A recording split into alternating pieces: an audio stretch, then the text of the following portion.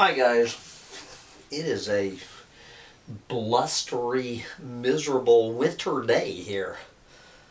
In the collapse of global industrial civilization in the last weekend of March, I guess March is going to blow out like a lion. After coming in like a lamb, it's going to blow out like a lion here in the state of Texas here on, it is Saturday, March 30th.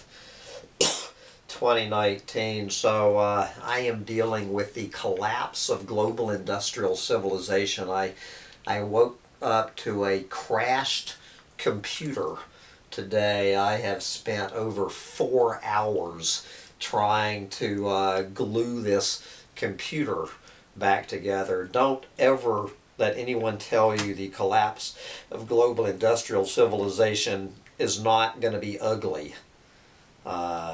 You know, just trying to get this computer back up on its feet. But I have made some progress in the past 4 hours, and I've managed unbelievably to get back on to Collapse Chronicles. And I want to thank Alert Tribes member Famous Dr. Scanlon for coming up with today's Chronicle of the Collapse for March 30th, 2019. This is from a fellow named Professor George Mobus, M-O-B-U-S. And I think I've mentioned this website before, but if I haven't, it's worth repeating. This is an excellent website called Question Everything. When what is happening in your world doesn't make sense, when it doesn't conform to your beliefs about how things should work, it's time to ask hard questions. There you go, the excellent website Question Everything, where I can find many chronicles of the collapse, and maybe we need to interview Professor George Mobus. So we're going to go back a few days to the spring equinox. This was George summing up the state of the planet on the first day of spring 2019, and I'm going to try to figure out how to put the link on here if I can on this computer, but whether I can do that or not, take it away, George Mobus, and tell us about Spring Equinox 2019, climate chaos, and more. I honestly did not expect to witness the end of civilization when I started blogging those many years ago. I wish he had told us how many years ago that was.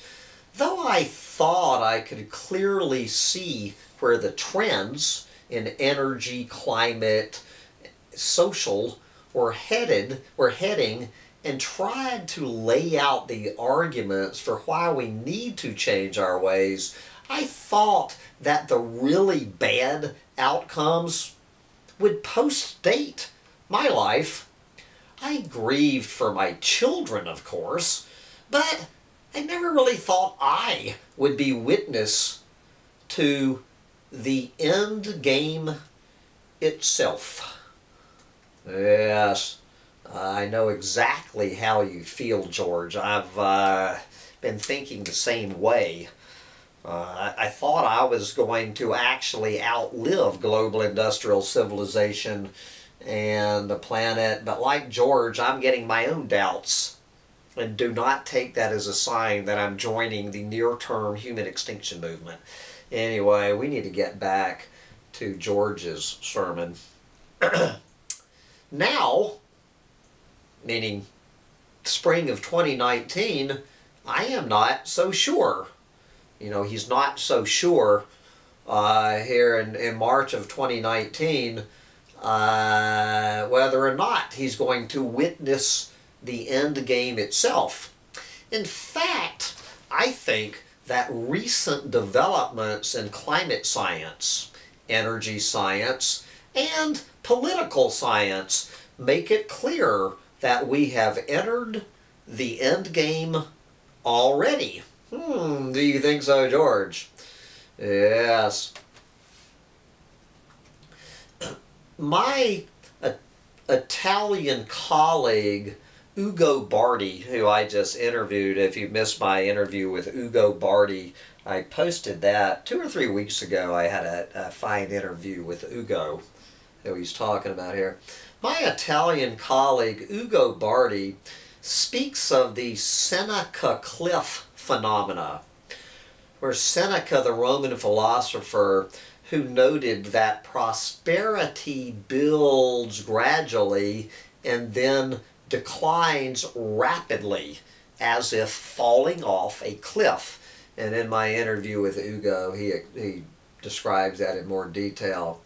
My own simulation models of civilization show a gradual buildup of wealth with a sudden falling down once the limits to growth are reached. I just did not realize how close to the edge of the cliff we were, or are. We will not be able to save civilization as we know it by any kind of technological magic. The rate of onset of climate change. Notice the weather anomalies of late? Yes, we won't get into that looking out my window. And the catastrophic collapse of fossil fuel energies. Fracked wells are falling in production as we speak, not to mention the collapse of fisheries, soil depletions, and the insane left versus right political strife all mark the clear signatures of collapse, but this time on a global scale. On the energy front, the hope was that alternative energy sources such as solar or wind would replace carbon-based fuels to provide the kind of power we would need to carry on with civilization as we understood it. That is not happening. Not only is the rate of conversion from carbon to green insufficient relative to the rate of climate disruption, for example, but we still have no real certainty that these alternatives would ever be able to provide the substitute power needed to keep civilization going, even in some reduced material form, and to provide the energy needed to adapt to new climate regimen and provide clean water, etc. It is a race, and humanity is losing it. I am calling the game over. I just cannot see a solution that has humanity going on in any kind of lifestyle that we have grown accustomed to in the 21st century. It is all about the trends. It is all about the trends. It is all about the trends. It is all about the trends. And relative rates of change. It is all about the momentum. Global warming is baked into the cake at this point. Even if we were to miraculously find a way to extract and sequester CO2 from our atmosphere, we still could not prevent catastrophic warming. We waited too long to react. I have taken as many factors into account as I can. I have processed the data as best as I can. I hope I am wrong in my conclusions, but so far I haven't been, except for thinking I would be gone before all of the shit hit the fan. Go back in the activities of this blog if you don't believe me. I have called it, and it is coming to pass. I am very sorry. I could not have been more effective in convincing more and more influential people that these systemic issues were coming to a head. My advice is to head for the hills. Okay, but of course, even George Mobus is going to find some hopium towards the end of this reality check.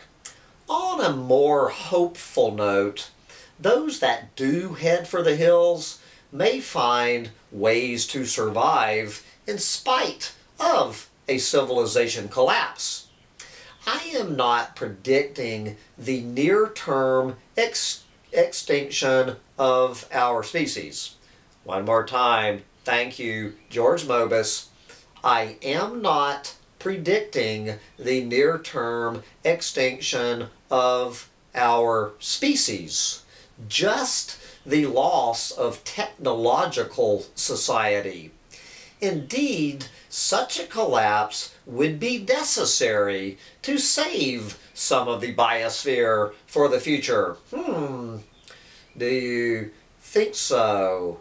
To save some of the biosphere for future efflorescence of new species, as has happened in previous major die-offs. What I sincerely hope is that some of the survivors will attempt to preserve knowledge, key knowledge, as in systems science, with which to restart the social process, but the next time with understanding of the mistakes we have made, like blind belief in capitalism, materialism, and economic growth. I am certain I will not make it through a collapse. Too old. But I hope some of my offerings in this blog and in my book with co-author Mike Calton do. The principles of systems science hold the key to rediscovering the other sciences.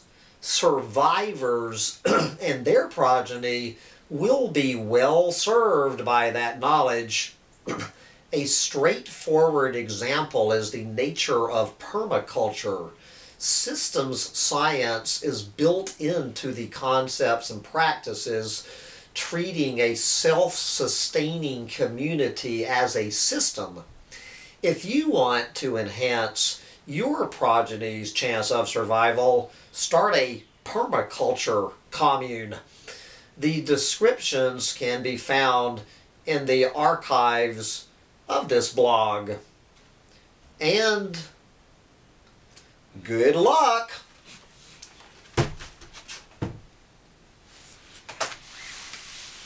Thank you, George Mobus, for that little reality check as I try to claw my way back out my own little teeny-weeny personal collapse of global industrial civilization. And now that I have checked in with Professor Mobus, I guess it's time for me to see if I can even put this video on Collapse Chronicles.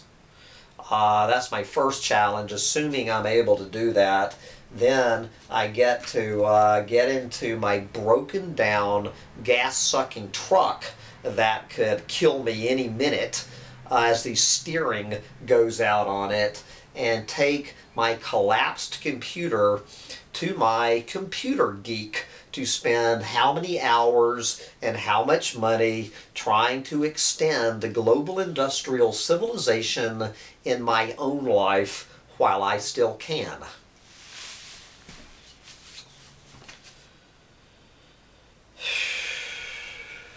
Bye, guys.